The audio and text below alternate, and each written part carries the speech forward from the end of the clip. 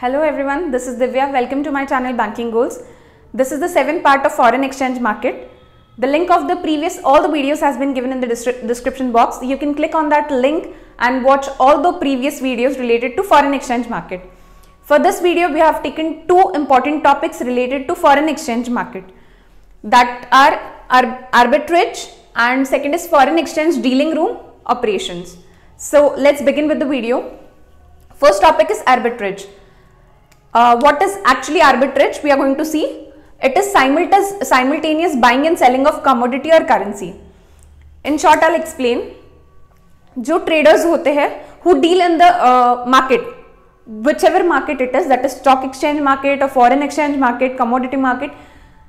In all those markets, traders क्या करते हैं? They try for earning more and more money. Okay, the main criteria is earning money, whether they are broker, dealer और whatever. तो उनका main purpose होता है to earn profit और money. So arbitrage is a process और is a medium through which the traders can earn money. तो इस process में क्या होता है? इस प्रोसेस में the currency traders, in this case we are taking currency as for trading because this is related to foreign exchange market. तो जो ट्रेडर्स होते हैं फॉरेन एक्सचेंज के या फॉरेन करेंसी के, वो ट्रेडर्स क्या करते हैं? ये प्रोसेस का इस्तेमाल करते हैं in order to earn money. तो ये प्रोसेस कैसी है? इट इज साइमल्टेनियस, मतलब एक साथ एक ही टाइम पे, एक ही वक्त पे या एक दूसरे के बाद, मतलब एक के बाद एक क्या करते हैं? Buying and selling of commodity और करेंसी. कमोडिटी या करेंसी का बाइंग एंड सेलिंग करते हैं साइमल्टेनियस बेसिस पे. क्यों करते हैं? In order to take advantage of temporary discrepancies in prices.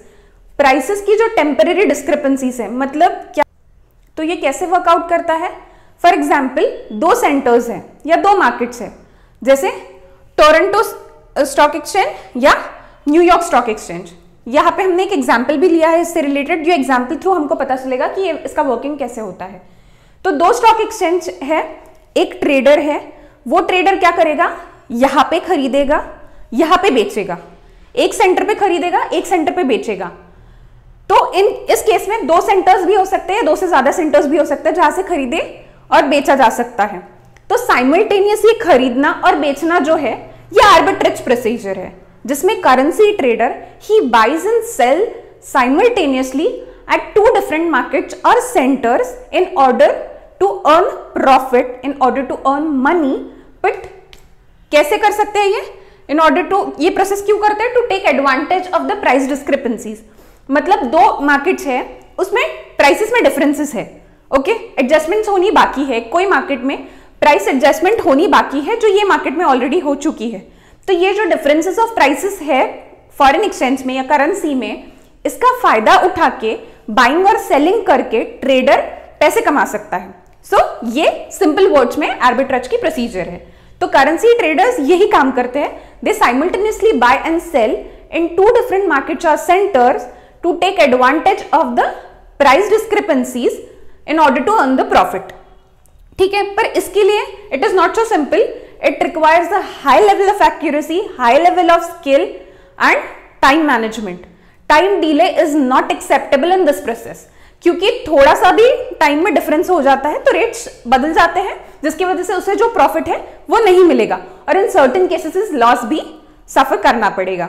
तो इसके लिए ट्रेडर्स एक्चुअल, मतलब जो ट्रेडर्स होते हैं उनको एक्यूरेसी बहुत ज्यादा जरूरत रहती है. They should have efficiency, they should have skill, जो ये प्रोसेस हैंडल कर सके और उसके अलावा टाइम मैनेज कर सके. थोड़ा सा भी टाइम डिले हो जाएगा तो दिस प्रोसेस का, इसका जो मेन मोटिव है वो सक्सेसफुल नहीं होगा, उल्टा लॉस होगा जो दिन भर में वो ट्रेडर ने कमाया हो. इसके दो टाइप्स है. एक तो अगर दो सेंटर्स पे एट ए टाइम हो रहा है, मतलब एक सेंटर से बाइंग चल रहा है, दूसरे सेंटर पे सेलिंग चल रहा है. If there are two centres involved in this arbitrage process, so it is termed as direct और simple arbitrage. Where as to और मोर centres are involved, so it is termed as 3 point और compound arbitrage. Okay, हमने एक example लिया है, TD bank है. Okay, TD bank means Toronto dominion bank. तो ये जो बैंक है ये ट्रेडिंग करता है दोनों स्टॉक एक्सचेंज पे, दो स्टॉक एक्सचेंज पे। First is Toronto stock exchange and NYSE मतलब न्यूयॉर्क स्टॉक एक्सचेंज। तो दो स्टॉक एक्सचेंजेस पे ये ट्रेडिंग करता है फॉरेन एक्सचेंज की। ओके, तो इस एग्जाम्पल में रेट है 63.50 Canadian dollar Toronto stock exchange पे, क्योंकि टोरंटो की करेंसी कैनेडियन डॉलर है, and 47 US dollar in New York stock exchange. ठीक है, तो ये दो जो मार्केट्स है इस पे ये TD बैंक है, ये इन दो सेंटर्स पे ट्रेडिंग कर रही है, ये दो मार्केट्स में ट्रेडिंग कर रही है। तो ये इसके रेट है, और इसका एक्सचेंज रेट क्या है? USD Canadian dollar 1.37 Canadian dollar.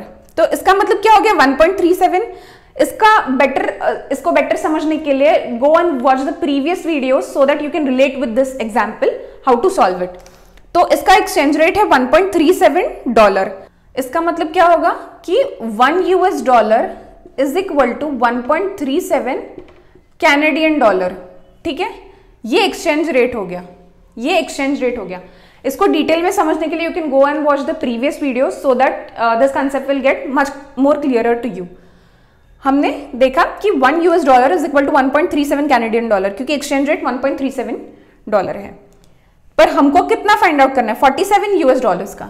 तो 47 US डॉलर का रेट हमको अगर फाइंड आउट करना है कि हमें कितना मिलेगा, तो 47 इंटू 47 US डॉलर्स इंटू 1.37, ये एक्सचेंज रेट हो गया। तो इसका कैलकुलेशन हम लोग देखेंगे,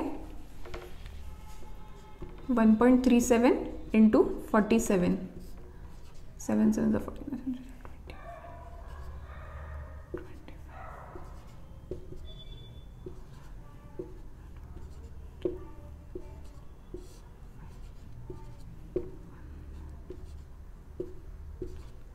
64.39। ठीक है, 64.39 आ गया, 64.3 कैनेडियन डॉलर। और यहां पे रेट क्या है? 63.50, 63.50 कैनेडियन डॉलर। ये टोरंटो स्टॉक एक्सचेंज पे इसका रेट चल रहा है। whereas we are getting after the exchange rate the US dollars are being exchanged at 64.39 US dollar. तो डिफरेंस क्या आएगा? 63.5098 0.89। तो 0.89 डॉलर पर ट्रांजैक्शन वो ट्रेडर को फायदा होगा। This is his gain. तो ये गेन के लिए वो आर्बिट्राज की प्रोसीजर कंडक्ट करता है। Got it? दो स्टॉक एक्सचेंज है, उस पर अलग अलग रेट चल रहा है, एक्सचेंज रेट हमें मिल गया, फिर हमने फाइंड आउट किया कि उसको कितना प्रॉफिट हो रहा है। तो वो प्रॉफिट के लिए ये दोनों का डिस्क्रिपेंसीज जो है उसका फायदा उठा के वो आर्बिट्राज प्रोसेस कैरी आउट कर रहे हैं। Next topic is foreign exchange dealing room operations. Foreign exchange dealing room operation, कोई भी इंस्टीट्यूशन होता है, कोई बैंक है या यू कैन से डीलर। तो डीलर क्या होगी? बैंक है सपोज। तो फॉरेन उसके लिए एक वो इंस्टीट्यूशन में एक अलग सर्विस ब्रांच होती है जो फॉरेन एक्सचेंज के ट्रांजैक्शंस कैरी आउट करने के लिए हेल्प आउट करती है। तो ये जो सर्विस ब्रांच है तो वो क्या करेगी? किसका फंक्शंस लुकआउट करेगी? दूसरे ब्रांचेस का, दूसरे डिवीजन का, फॉरेन एक्सचेंज जिनका ट्रांजैक्शंस हो रहा है, तो एक सिंगल ब्रांच उसका पूरा ऑपरेशंस देखेगी, ओके, वर्कआउट करेगी। This single branch, this service branch will look out the operations of the other branches and divisions in case of foreign exchange transactions. So in any institution like bank there is a service branch, so that is a foreign exchange dealing room, okay, this service branch.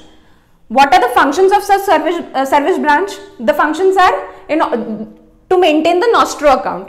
We'll see what is nostro account in the next video. So its function is to manage nostro account, okay. Similarly it looks after the buying and selling of foreign currencies. ये उसका दूसरा function हो गया। Similarly the next function is to manage assets and liabilities. जो foreign exchange की assets and liabilities है उसका management करना सर्विस ब्रांच का फंक्शन है। सिमिलरली नॉस्ट्रो अकाउंट मेंटेन करना उसका फंक्शन है। उसके अलावा फॉरेन एक्सचेंज का बाइंग एंड सेलिंग का वर्किंग देखना उसका फंक्शन है। It is a separate profit centre, मतलब जो बैंक है उसके अलावा ये सर्विस ब्रांच का खुद का एक प्रॉफिट सेंटर, अलग प्रॉफिट है। जो फॉरेन एक्सचेंज के करेंसीज का जो एक्सचेंज, फॉरेन एक्सचेंज करेंसीज का जो वर्किंग होता है उसके भरोसे पे जो प्रॉफिट होगा या लॉस होगा उसका मेंटेनेंस ये सर्विस ब्रांच का खुद का अलग है। It is separate then the whole institution और होल बैंक। तो ये प्रॉफिट जो कैलकुलेशन है ये कौन से टर्म्स पे होता है? तो RBI has issued some guidelines in order for uniform accounting of for valuation of accounting procedures of the foreign exchange currencies. तो वो कौन बताता है? सच procedures is given by foreign exchange dealers association of India. So it has given the standard SOP, you can say standard accounting procedure, operating procedure for calculation or valuation of the entries of this foreign exchange. दो offices होते हैं, first is back office and mid office. वो institution के दो offices होते हैं, first is back office, mid office. Back office का क्या फंक्शन है? To process the transactions, processing करते हैं। सिमिलरली रिकंसिलिएशन करते हैं अगर कोई गलती होती है तो।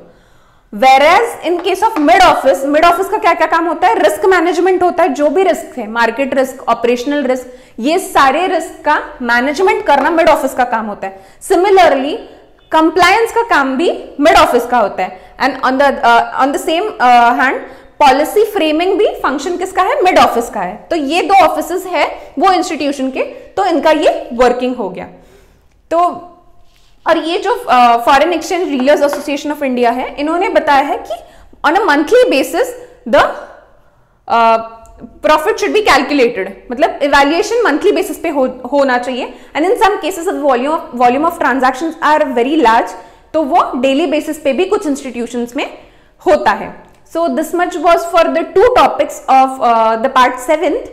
Soon we'll be posting the next video. Till then, thank you so much for watching the video. Do like the video, subscribe my channel and share it with your friends and family. Thank you so much.